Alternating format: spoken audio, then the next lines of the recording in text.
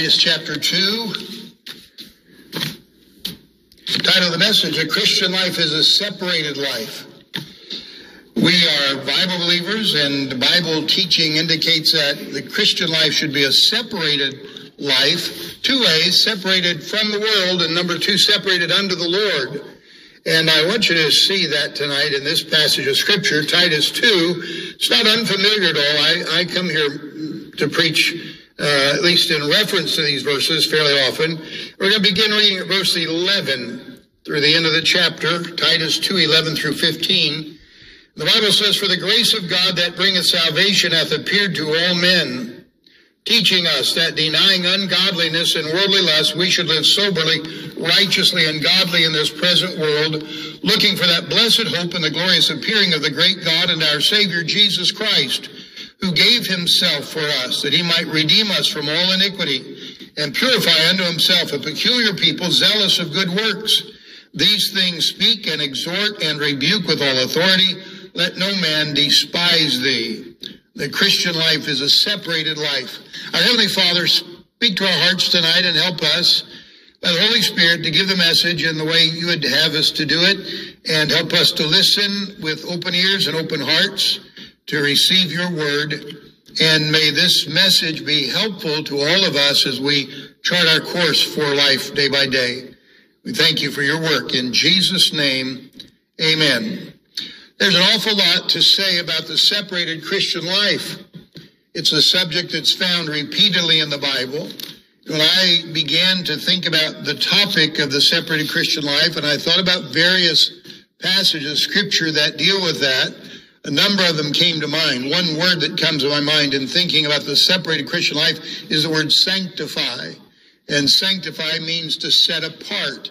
And when we were saved, we were sanctified by the Lord, set apart from the world.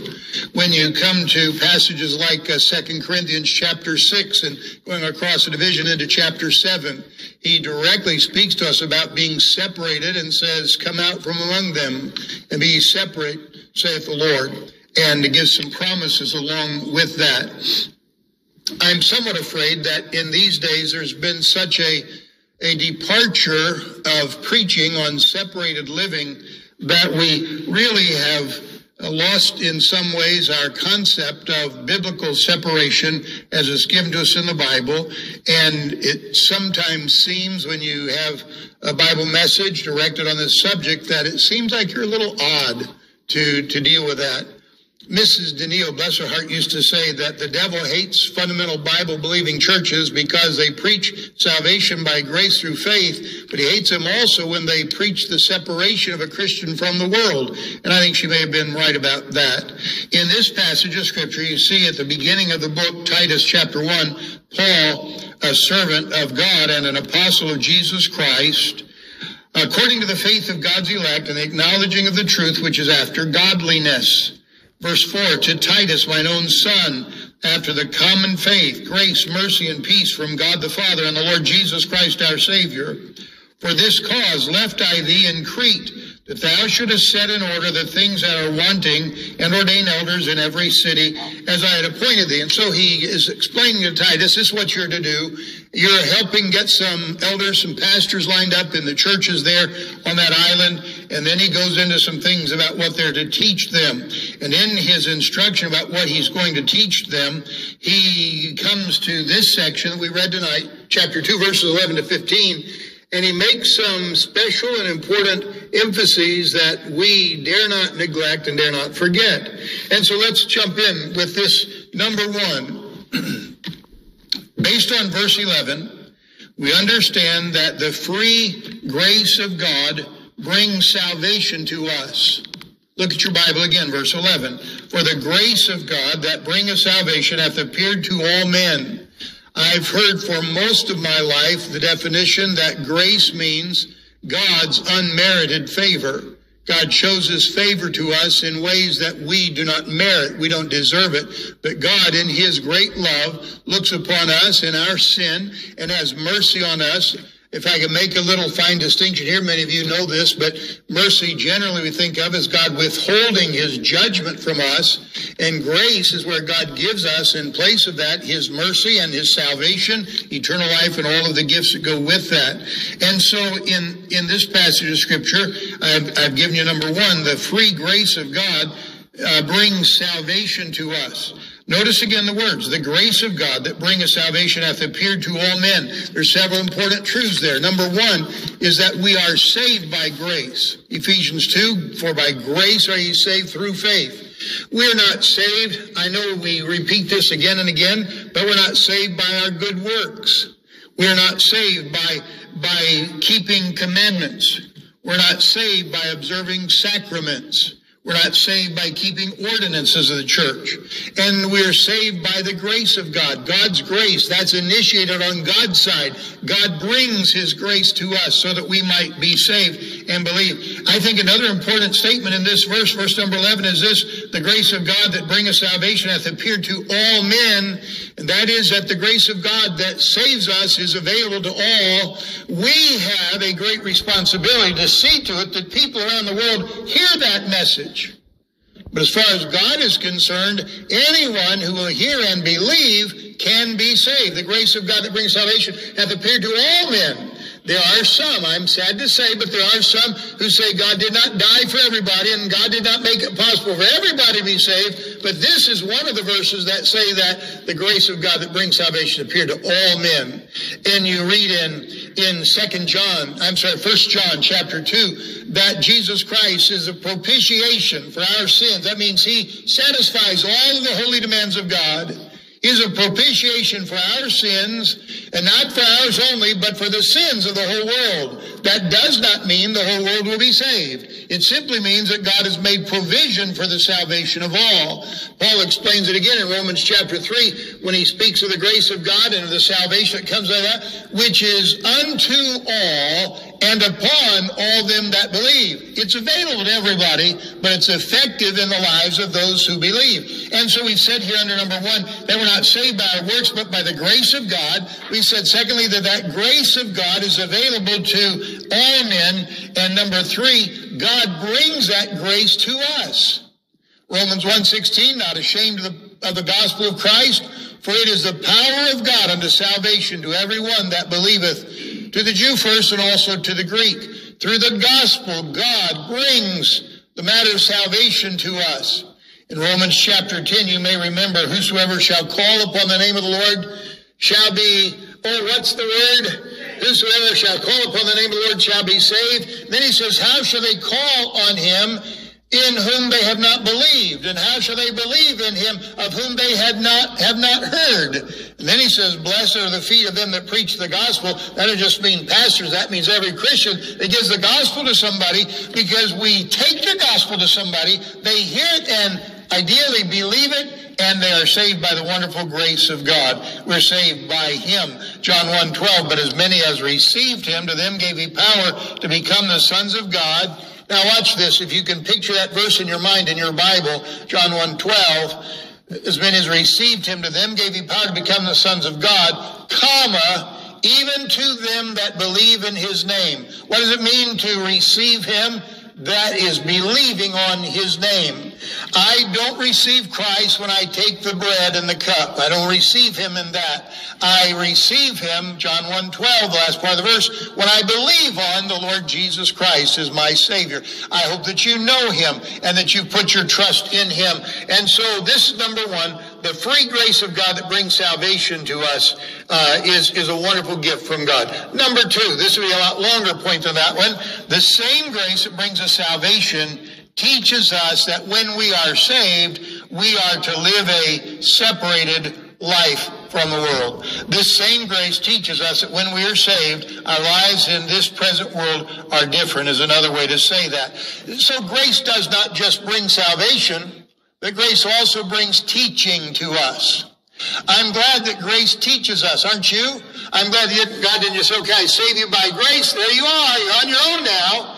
No, that same grace bestowed on us by the Spirit of God when we believe on the Lord Jesus Christ begins now. It may have begun before we were saved, as God is working and convicting us, but it begins now and continues all the way until we go to be with the Lord in heaven. It begins and continues teaching us certain things. Look at verse 12. Teaching us that, denying ungodliness and worldly lust, we should live soberly, righteously, and godly in this present world. That, my friend, is a verse that teaches Christian separation from the world. We're no longer part of the world. We're saved. We're on our way to heaven. And because of that, because of God's grace that he's given to us, our lives are moving in a new and a different direction. The Lord Jesus Christ is my Savior. I hope that you know him and that you put your trust in him. And so this is number one. The free grace of God that brings salvation to us is a wonderful gift from God. Number two, this will be a lot longer point than that one. The same grace that brings us salvation teaches us that when we are saved, we are to live a separated life from the world. This same grace teaches us that when we are saved, our lives in this present world are different, is another way to say that. So grace does not just bring salvation, but grace also brings teaching to us. I'm glad that grace teaches us, aren't you? I'm glad that God didn't just say, okay, I save you by grace. There you are. You're on your own now. No, that same grace bestowed on us by the Spirit of God when we believe on the Lord Jesus Christ begins now. It may have begun before we were saved as God is working and convicting us, but it begins now and continues all the way until we go to be with the Lord in heaven. It begins and continues teaching us certain things. Look at verse 12. Teaching us that, denying ungodliness and worldly lust, we should live soberly, righteously, and godly in this present world. That, my friend, is a verse that teaches Christian separation from the world. We're no longer part of the world. We're saved. We're on our way to heaven. And because of that, because of God's grace that he's given to us, our lives are moving in a new and a different direction. Notice, first of all, in verse 12, teaching us that denying ungodliness. When he says we're denying ungodliness, he doesn't mean we deny that it exists, but we turn away from it. We don't want to walk in ungodliness. The world is filled with ungodliness, and that's not brand new. If you would go, we're not going to turn to it now, but if you'd go to the book of Jude, at one little chapter book at the end before Revelation, he talks about how Enoch, the man that walked with God and God took him home, he talks about how he preached in about 5 or 6 times in that little section, 2 or 3 verses. He used the word ungodly. And in his days, which were before the flood of Noah, the world was full of ungodliness. And now in our days, 2,000 years after the first coming of the Lord Jesus Christ, our world is also filled with ungodliness. And he says to us that we are to deny ungodliness, that is, to turn away from that which does not build godly character in our lives, or ungodliness just leaves God out of the picture. That's why we spend a lot of time and money in trying to provide a Christian education for people, because we don't want our education to be ungodly, leaving God out. That's why we offer activities for our young people, and Brother and Sister Lancaster do a lot of activities. Some are fun, some are serious, and the ones that Phil leads are fun. The ones that Randy leads are serious and tries to get the kids straightened up after the other ones. I'm kidding, of course, but we want them to have some activities in an environment, in an atmosphere that is not ungodly and going to harm them in their Christian lives. I want to say that when you live an ungodly life, you are bringing harm to yourself. In him we live and move and have our being. That's what the scripture says. But when we leave him out of the picture, we live an ungodly life.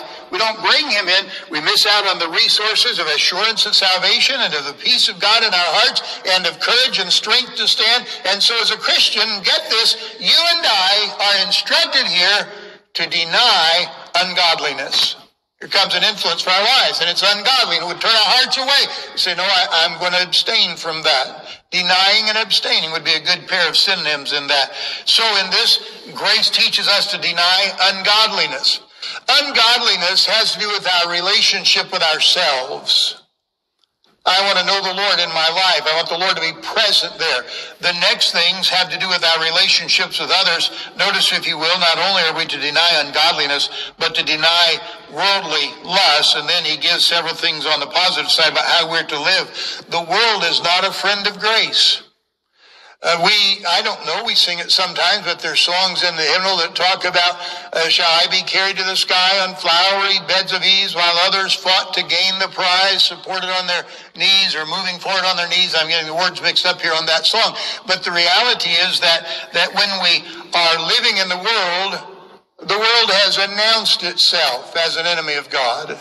I think more so in some ways, maybe because of television and internet and other ways, so much more blatantly and in your face than at other times. We don't want what the Bible says. We don't care what the Bible says about life and the sacredness of it. We don't care what the Bible says about marriage, and we don't care what the Bible says about liberty and freedom in Christ. And we want to go our own direction and live our own way. That's the world's lust. And you and I are to deny the worldly lusts that come to us in this world. There are things in the world that are craving for pleasures. There are things that may be immoral, that are part of the world. The world is constantly bombarding us with indecency and immorality. And we want to say, no, that's not the course of my life. I'm saddened today. I read about a pastor that got involved in a situation with the law and ended up taking his own life. And part of the problem is that the worldly lust affected his heart and he went in a wrong direction. And we've got to beware all of the time that we want to follow godliness and not walk in the lust of the flesh and the lust of the world. That deals with our neighbor. How do I relate to my neighbor? How do I respond to his enticements? This also deals with our living among our neighbors. In verse 12 again, not only do we deny ungodliness and worldly lust, but we should live soberly. We should live soberly. I think there are two things about that. I try to be careful here, but this is a temptation for me, an area where I've got to watch myself. Because I think when he says we're to live soberly, we're not to live always in a silly, frivolous manner. And if you know me, I sometimes get too silly and frivolous in my conversation. I think I try to balance it with some sobriety and living that way. But there's a certain seriousness about life and a sobriety about life. And I'm talking about our mental state, that we have sober thinking, and we recognize the differences between godliness and ungodliness, and we recognize the significance of the Word of God and of its authority in our lives. So there's sober living. I think the other side of that, I don't think I'm stretching it even in the slightest to say that when he speaks about living soberly, we're to avoid things that would affect our way of thinking. In my notes, I wrote the word substances, and I'm thinking about alcohol. I think Christians should be total abstainers from alcohol. You read in Proverbs 20, how many times I said it? Verse 1, wine is a mocker, strong drink is raging, and whosoever is deceived thereby is not wise. And the scriptures give numerous reasons why a Christian should abstain from that. If nothing else, it harms our thinking. And you say, how much you have to have? I don't know how much you have to have, but I know that it makes an impact in our way of living. And the fact of the matter is that we would be wise to avoid that which causes repeatedly our brothers and sisters and our neighbors to stumble. Why don't we be engaged in something that's causing thousands of people every year to be involved in automobile accidents, and involved in the breakup of homes, and involved in the abuse of children and of wives? And sometimes, if I may say, sometimes abuse of husbands, because that's a two-way street, you know. Live soberly. Avoid those things. I believe that our states around the country, and I'm afraid that we have some movement in this direction now on the federal level, on both sides maybe of the political parties, to take away the restrictions on the use of marijuana.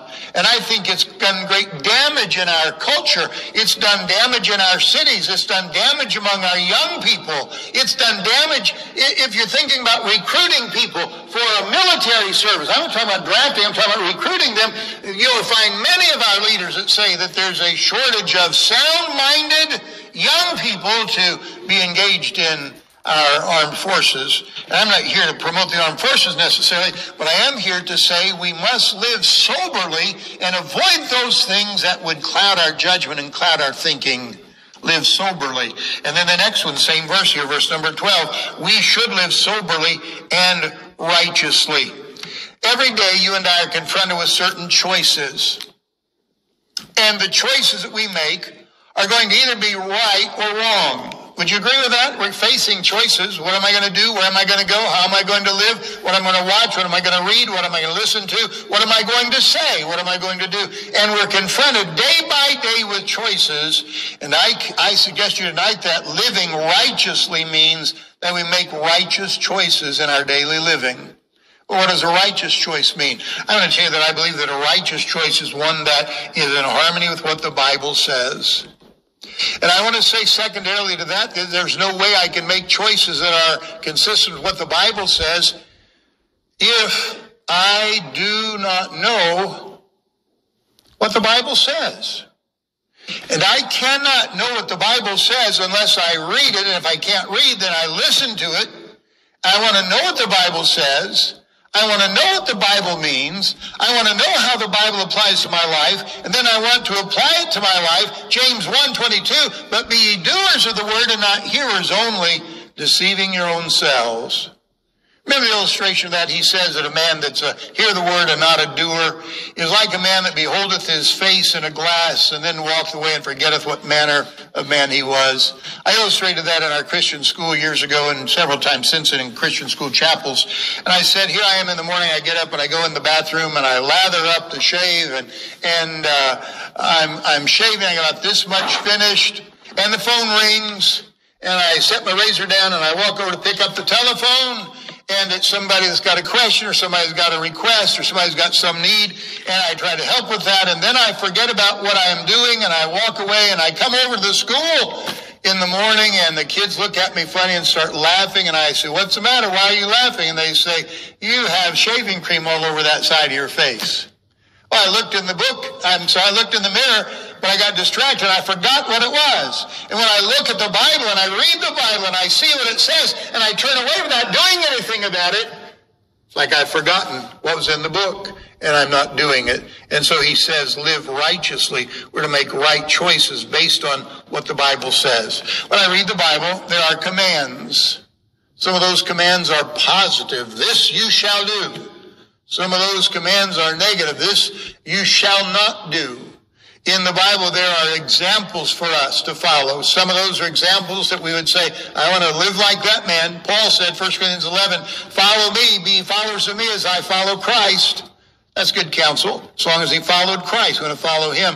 On the other hand, there are examples, I'm thinking of Samson, who was a man that had great opportunity, but he chose to go the wrong way on much of that. And I'd say he's an example to not follow.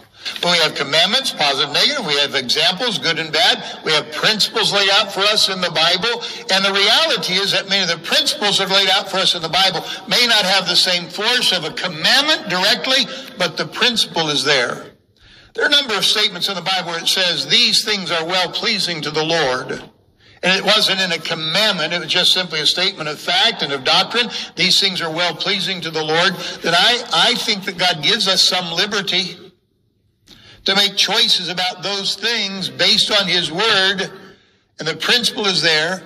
And may I say this, I think that there are many times when we come to a conclusion about something in the Bible and we develop a conviction and it becomes a standard for our living, that we understand it seems the Holy Spirit has given me that, and I want to follow that with all of my heart.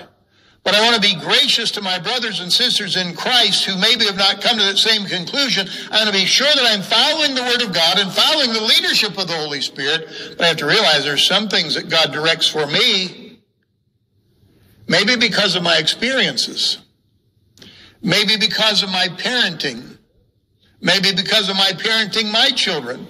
There are certain things that may not have been absolutely wrong and sinful, but because of their position as preachers' kids or kids, their position as Christian young people, their position as a student in a Christian school, their position in many ways, there are things that we may have asked of them to abstain and stay away from them where others were engaging in them. And it wasn't because things were sinful, but it was because we wanted to make a righteous choice that we believe for our family and for our home was the right choice.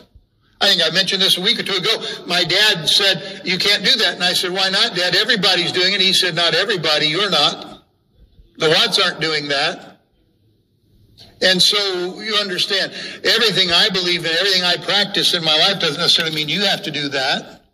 But there are things that as you're studying, making wise decisions based on the principle of the Word of God, that you say, Lord, lead me. God, direct me. Lord, help me to establish the right standard for my life and for my family as I do so. We're talking about living righteously, making decisions about life based on what the Bible says.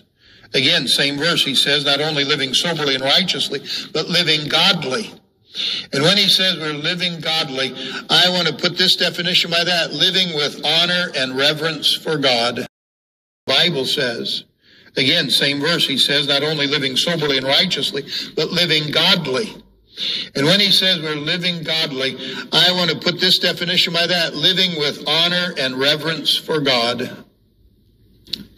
He's not my next door neighbor. He's not John Doe down the street.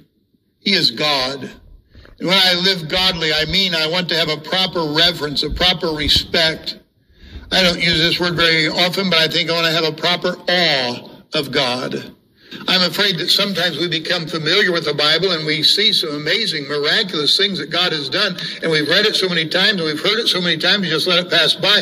But the things in creation and judgment and in God's working in miracles and many that he does in our lives become sort of ho-hum and commonplace for us.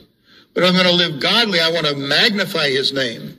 It's in the Psalms where he says, come, let us magnify, let us exalt his name together. So we want to live godly, desiring and devoted to knowing him and to making him known.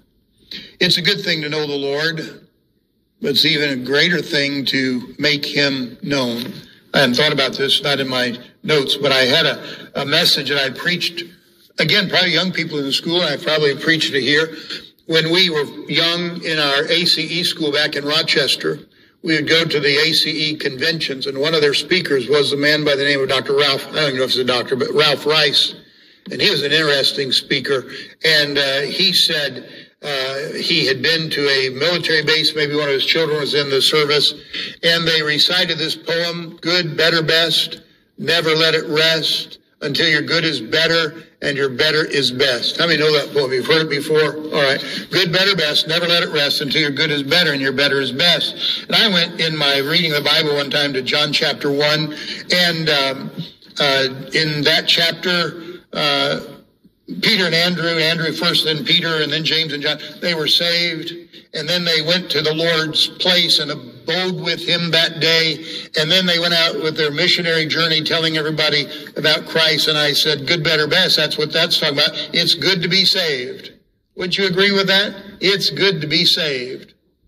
And it's even better to abide in Christ, to walk with him, to listen to his word and to pray and have fellowship with his people. It's good to be saved. It's even better to abide in Christ. And it's best of all to bring others to Christ. And that's what the disciples did. And so we say we're to live godly, devoted to knowing him and making him known. Now let me ask you a controversial question. You like those, don't you? Was the Apostle Paul some sort of a legalist when he called on Christians to live right in relationship to themselves, denying ungodliness, worldly lusts? Was Paul a legalist when he said to the people, I want you to live righteously and soberly and godly in this present world? Was he a legalist?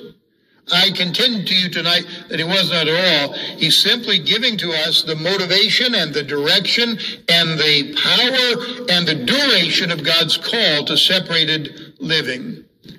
I started this direction a little bit ago and I said our avowed enemies.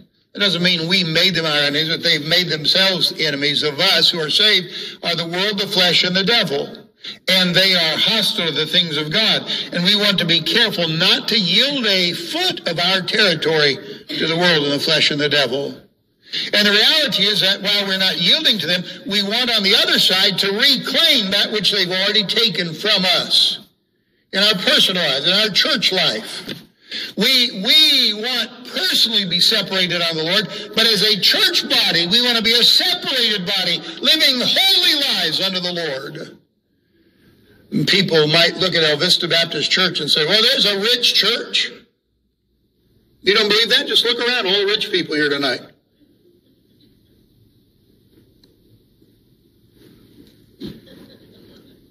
They might say, oh, Vista Baptist Church is a loud church. Loud, just listen to Lancaster leading the singing. It's a loud church, wild. No, they wouldn't say that about us. But I wouldn't be at all upset if somebody said El Vista Baptist Church is a Bible-believing and Bible-preaching and Bible-practicing church. Is separated from the world, but also concerned about the souls of men and women and of boys and girls. And so Paul is telling us as an individual and telling us as a church congregation that we are to be a separated group of people, saved by grace. Thank God for free grace. But then when we've been saved by that grace teaches us how we're to live. But I say in the third major part here, number one was the free grace of God brings salvation. Number two, grace teaches us to live a separated life. Number three is this, that we are to have our eye on the sky as we walk in life every day. Look at verse 13. Looking for that blessed hope and the glorious appearing of the great God and our Savior, Jesus Christ. Let me just tell you a couple things real quickly about that. When he says looking for it, I think Paul is saying it's imminent. It's imminent. It could occur at any moment. Keep your eyes open for the coming again of the Lord Jesus Christ. Take us home to be with him in heaven. And then the next thing, this is not really too much in the message tonight, but I think it's a good, valid Bible teaching point. And that is it describes the glorious appearing of the great God and our Savior, Jesus Christ. I don't pretend to be a Greek scholar. I did have some Greek in school.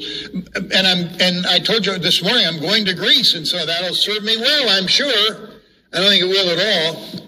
But the fact is that in the Greek language, that phrase, the great God and our Savior, Jesus Christ, some of you know this and may remember it before, that is an example of the Granville-Sharp rule, the G-sharp rule. That's how I was taught it in Greek class years ago. The idea is that when you have two nouns, God and Jesus Christ, joined together, and the first noun has the definite article, the great God, and the second article does not have that, the second noun does not have that, Savior Jesus Christ, that both of them are referring to the same thing. In other words, when he says that the appearing of the great God and our Savior, Jesus Christ, those are both referring to the same person.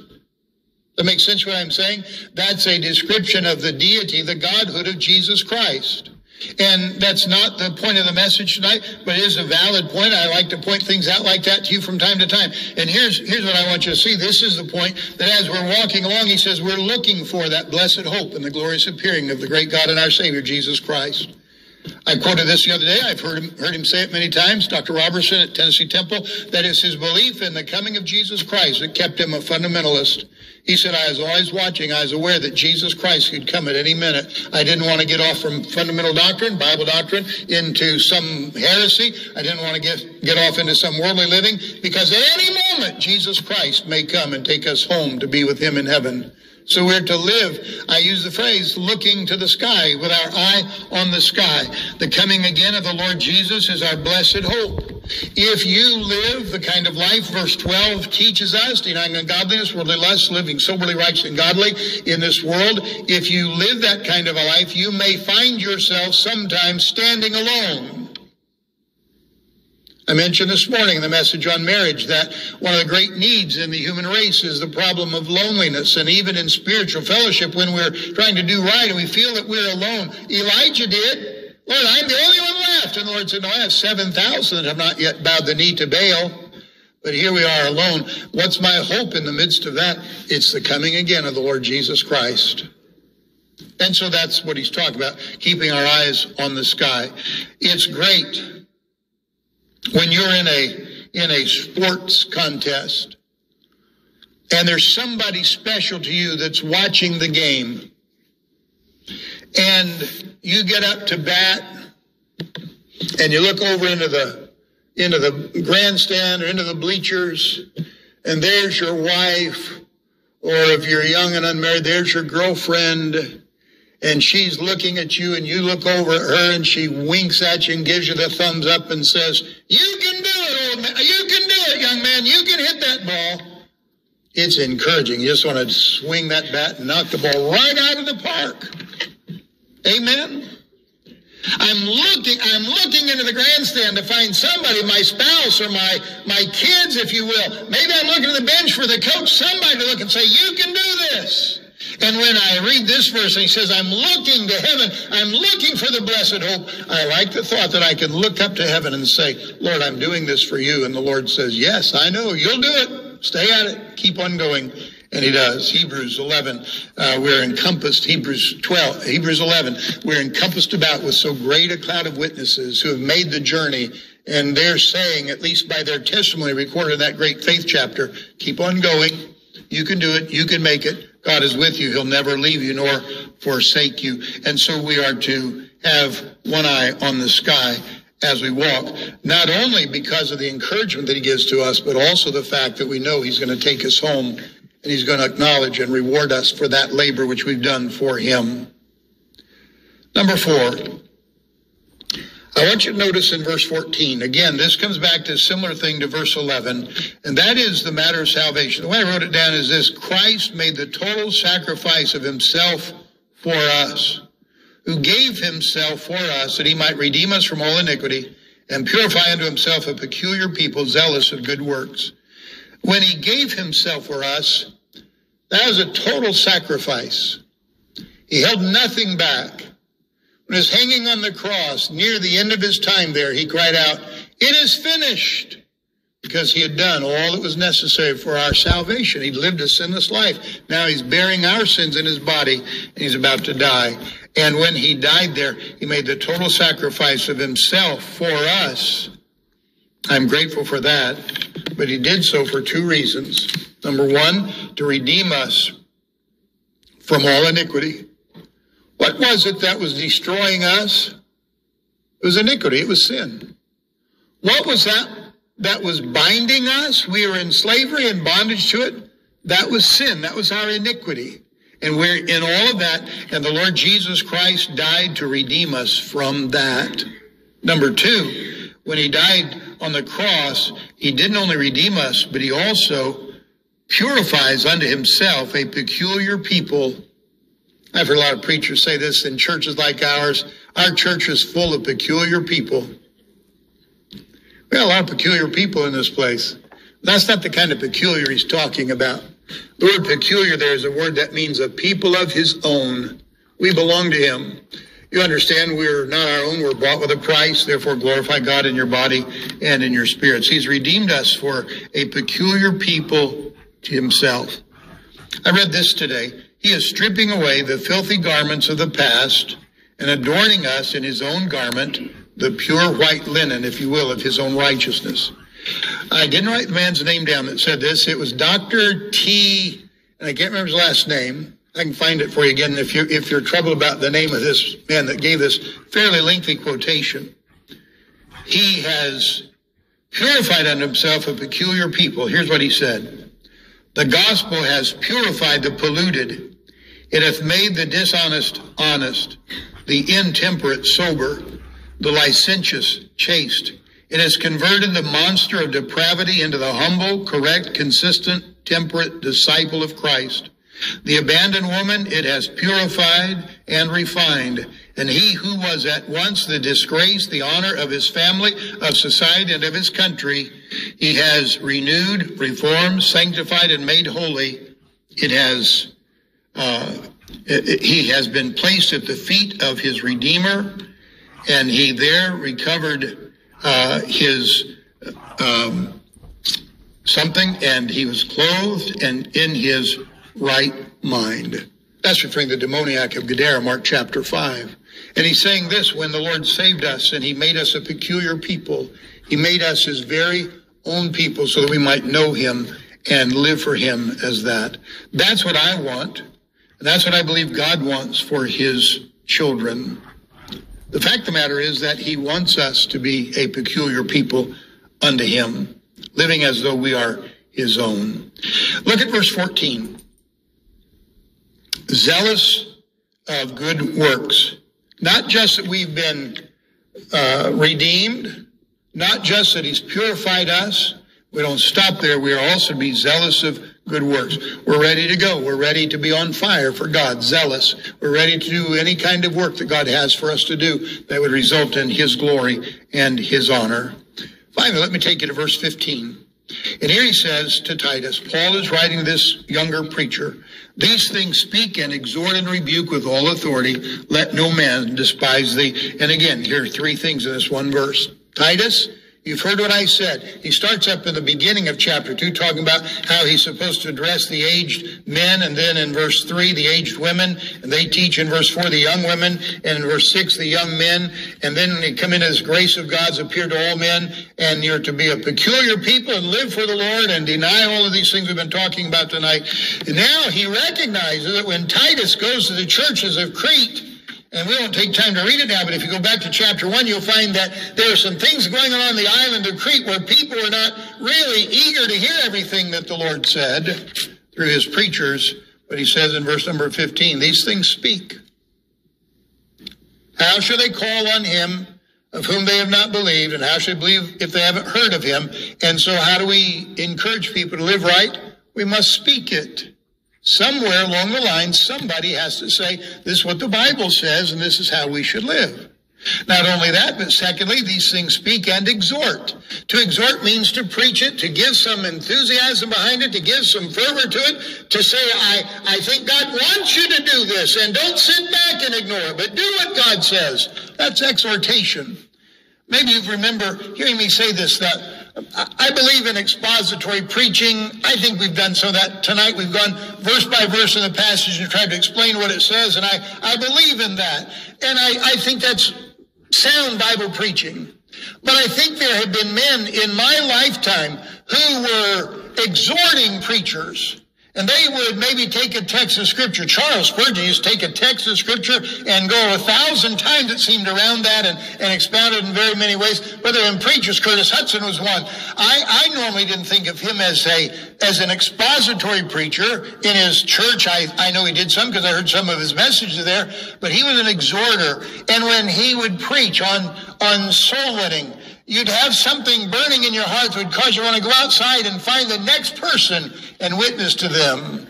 And there are people that would preach on separated living. You want to go home and throw out all the worldly things in your wardrobe and buy things that are decent and modest and honoring to the Lord. They were exhorters, and they challenged us and charged us.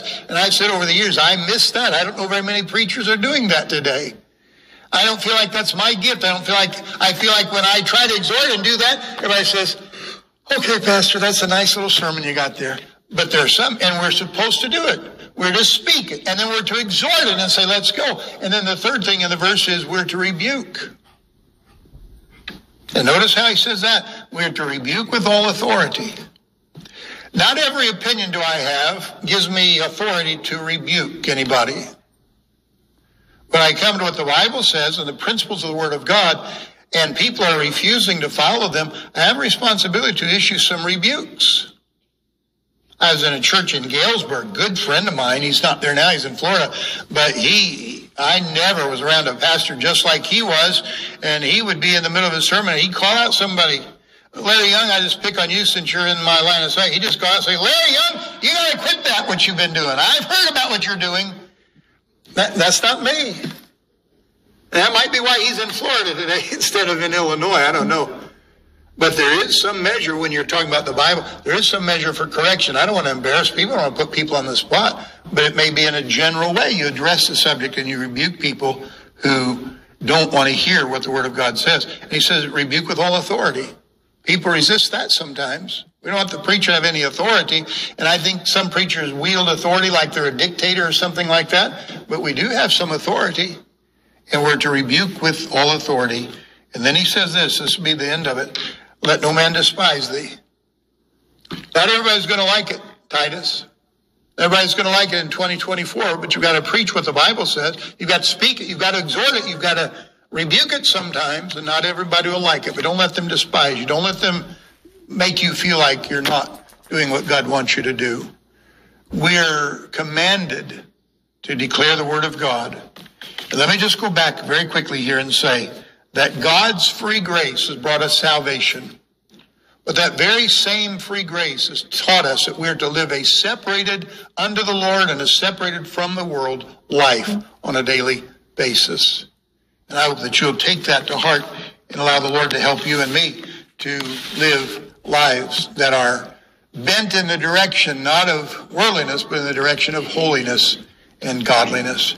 Our Father in heaven, thank you for the Bible, and thank you for its challenge to us to live separated Christian lives. There are so many areas of life where you teach us principles and how we're to be different from the world. Maybe in future messages we'll look at some of those, but I pray that you'll teach us and instruct us and give us a desire to be your kind of people, separated to you, separated from the world.